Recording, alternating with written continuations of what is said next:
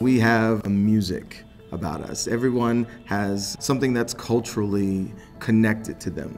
And I think the respect that we have for those things that are artistically involved helps us kind of see ourselves in other people.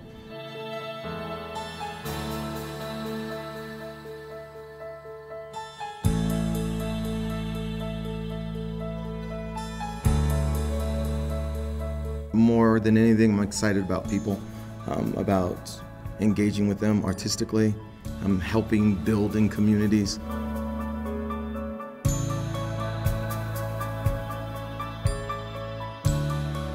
We select 4 artists and a site manager and a filmmaker, and they go on a residency where they will be teaching not only the arts of beat making, DJing, MCing, dance, aerosol art, and beatboxing. They will also be working on conflict transformation, community building, entrepreneurship, and the like. While we're on these residencies, we're also trying to connect with other cultural groups outside of hip-hop culture. We try to do culminating events with students so that we can collaborate in a more meaningful way and not just be performative. It's an amazing program. It pushes me to stay involved with hip-hop internationally because it actually is an international connected family.